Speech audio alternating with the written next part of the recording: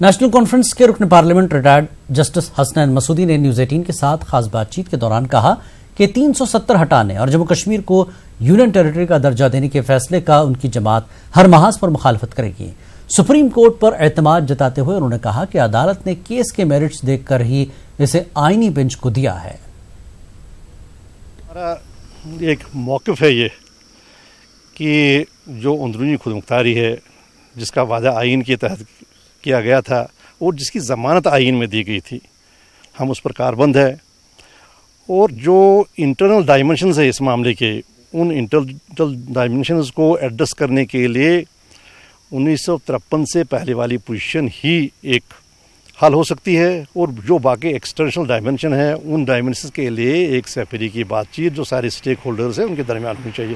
5 اگست کو یہاں کے تشخص، یہاں کی آٹونومی اور ٹیریٹوریل انٹیگریٹی اسٹیٹ کی، اس پر جو وار کیا گیا وہ غیر آئینی ہے، اور جو آئین کا جو پاس نہیں رکھا گیا، اور ہم برابر آئین کی جو عمل برداری ہے، آئین کا جو سرداری ہے، آئین کی جو قانون کی ہے، اس کے لیے ہم ہمیشہ ہم جدوجہد میں رہیں گے۔ کئی فوراز پہ یہ بات ہو رہی ہے کہ یہ جو ایکٹ ہٹایا گیا اس سے جموں کشمیر کا بھلا ہوگا۔ پارلیمنٹ میں بھی اور پارلیمنٹ کے باہر جو ہم نے عرضداشت پیش کیے سپریم کورٹ میں، ہم نے اس میں واضح پہلے یہ ہم نے ہمیشہ واضح کیا کہ ہم بیٹر آف ہیں، ہم بہت آگے ہیں کئی ایک اسٹیٹ سے۔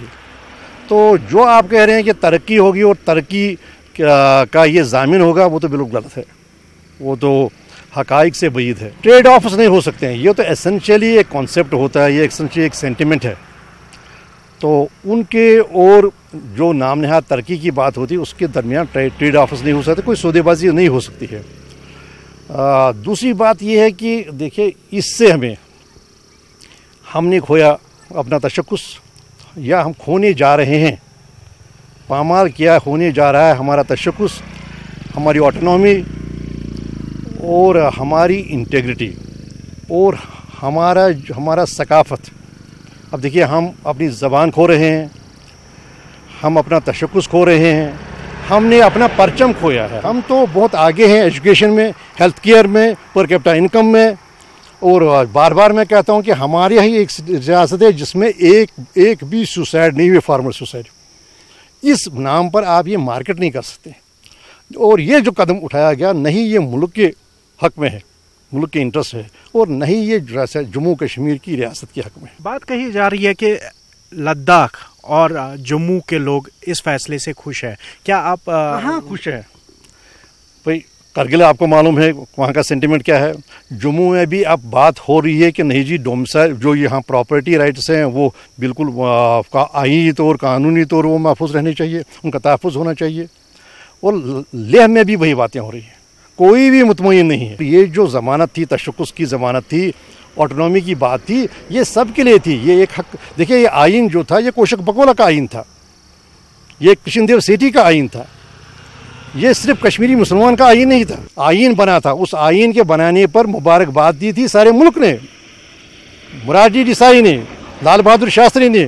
جو لاسٹ کی امید ہے وہ سپریم کورٹ ہے، تو کتنا مطمئن ہے؟ مجھے لگتا ہے کہ ایک تو مرکزی سرکار کو اور یہاں کی جو بھی گورنر انتظامیہ، ان کو جو عوام کا جو رد عمل ہے، وہ عوام کا رد عمل جو اس کے تئیں ہے، اس کو سمجھنا چاہیے اور اس کو اپریشیٹ کرنا چاہیے، اس کو نکارنا نہیں چاہیے۔ اگر آپ کوئی قدم عوام کی بہتری کے لیے اٹھا رہے ہیں، اگر عوام ہی اس سے خوش نہیں ہے، آپ کو 40 دن تک پابندیاں لگانی پڑیں، تو کیا فائدہ ہے؟ اسٹیک ہولڈر سے ان سے مشورہ کیے بنا ہی ایسا ایک بڑا قدم اٹھایا، تو کیا فائدہ ہے؟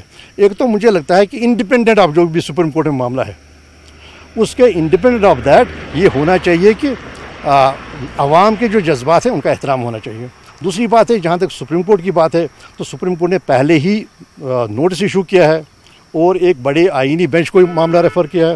اس سے یہ اندیا ملتا ہے کہ سپریم کورٹ نے بھی بعد نظر میں اس معاملے میں کوئی میرٹ دیکھا، اس کے بعد ہی نوٹس ہوئی۔ جو این ایس اے کا کہنا ہے کہ جو سیاسی لیڈران کو نظر بند رکھا گیا، ان کے بہتری کے لیے انہیں نظر بند رکھا گیا ہے۔ ان کا وزیر خارجہ ہے واجپئی گورنمنٹ کا، وہ اس وقت مقید ہے، 3 چیف منسٹر مقید ہیں، تو کیسے آپ کہیں گے کہ نہیں جی ان کی بہتری کے لیے؟ باقی جو صاحب کو جو چیف منسٹر صاحبہ محبوبہ مفتی صاحبہ وہ پابند سلاسل ہے، وہ مقید ہیں، لیکن اس کا جو ایک اخلاقی پہلو ہے، ایتھیکل پہلو ہے، ایک وعدہ کیا گیا تھا، ایک سورن جو کووننٹ تھا اس کا احترام، ایک وعدہ ہوا تھا، پلیج ہوا تھا، اس کا احترام۔ نیوز 18 اردو کے ساتھ بات کرنے کے لیے آپ کا بہت بہت شکریہ۔